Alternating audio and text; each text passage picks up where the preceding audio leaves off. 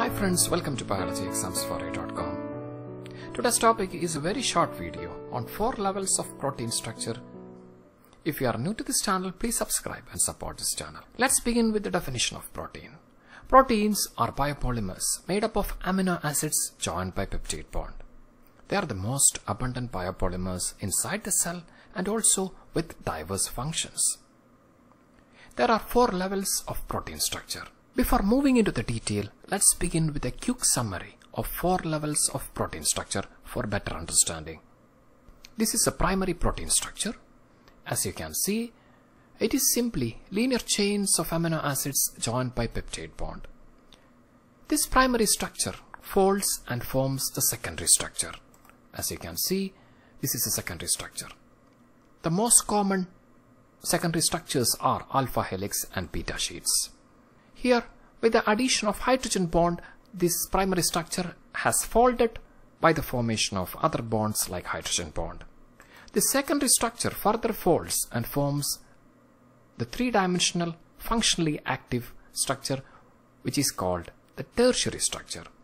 This is a biologically active conformation of majority of the proteins. Here many bonds are involved other than peptide bond and hydrogen bond. In some proteins, that protein may be made up of more than 1 polypeptide chains. Then each chain is called as subunits, as in the case of hemoglobin. In this protein you can see there are 2 subunits. That forms the quaternary structure. This protein is having these 3 monomer. Therefore, that makes the quaternary structure. In the case of proteins with more than 1 polypeptide chains. Now let us move into the detail of each of the structure. Primary structure. Primary structure is simply linear sequence of amino acids joined by peptide bond. So it is having an N-terminal and there is a C-terminal. It refers to the sequence order and number of amino acids.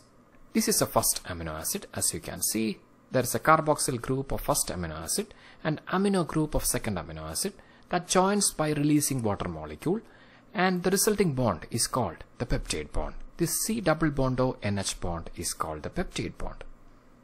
Each protein is having a unique sequence of amino acids or primary structure that is based on the gene sequence. Now moving into secondary structure. Regular ordered repeated folding of primary structure forms the secondary structure. The major bond involved other than peptide bond is the hydrogen bond in secondary structure. The first one is the alpha helix. This is one of the most common secondary structures in proteins. As you can see, this helical structure is called as the alpha helix. So this is a zoomed in version. This alpha helix is formed by the hydrogen bond formation between the amide hydrogen and this carbonyl oxygen. So distant amino acids are joined by hydrogen bond that causes a folding. Suppose this is the first amino acid that combines with the 5th amino acid that causes a folding to form a helical structure. So in the case of alpha helix, there is approximately 3.6 amino acid residues per turn.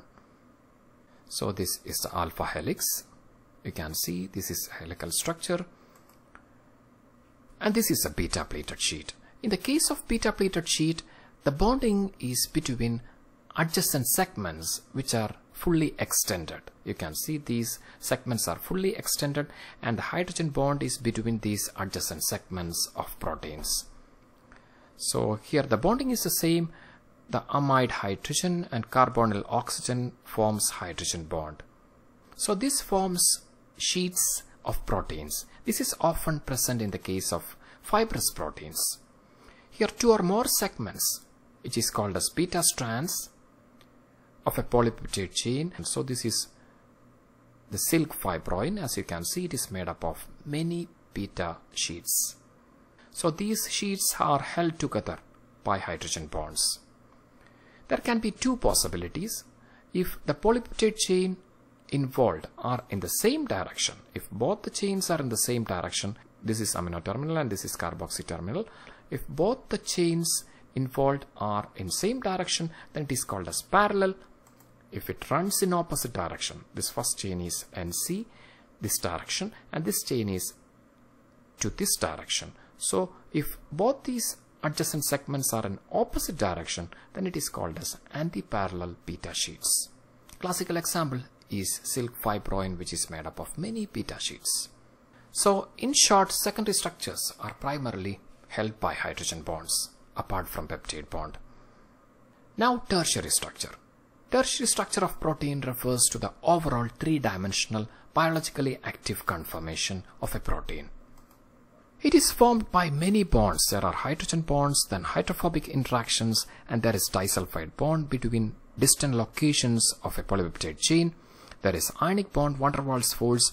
All interactions are there that contributes to a biologically active conformation in the case of a protein with active sites and catalytic sites and allosteric sites or regulatory sites. So this overall three-dimensional structure is called the tertiary structure. For majority of proteins, tertiary structure is a biologically active conformation. So it is stabilized by all types of interactions. One of the major interactions is hydrophobic interactions. Amino acids that are hydrophobic tend to be inside the protein, whereas hydrophilic amino acids are often exposed or seen to the outside. So this is the tertiary structure. As you can see, it is made up of beta sheets, alpha helix. So this secondary structure further folds by many bonds, types of bonds, and ultimately forming a three-dimensional tertiary structure, which is often the biologically active conformation in majority of proteins. And finally, quaternary structure. Quaternary structure exists in proteins with two or more identical or different polypeptide chains, and each chains are called subunits. Classical example is hemoglobin. As you can see, hemoglobin is made up of two alpha chain and two beta chain, alpha 1, alpha 2 and beta 1, beta 2. This type of protein with many subunits are having this quaternary structure. So let's take this example to understand better. So this is the tertiary structure. As you can see, this is a quaternary structure. The same protein, this same polypeptide chain is represented thrice in this case, 1, 2, 3. So it is having many monomeric units. So quaternary structure refers to the interaction between these monomeric units. So in a quaternary structure, there are many polypeptide chains, and it refers to the number of different subunits or polypeptide chains that makes a functional protein, and also the interaction between these subunits or polypeptide chains. And these are the 4 levels of protein structure. Thank you so much for your support. Please subscribe and share this video. You are with biologyexamsforyou.com.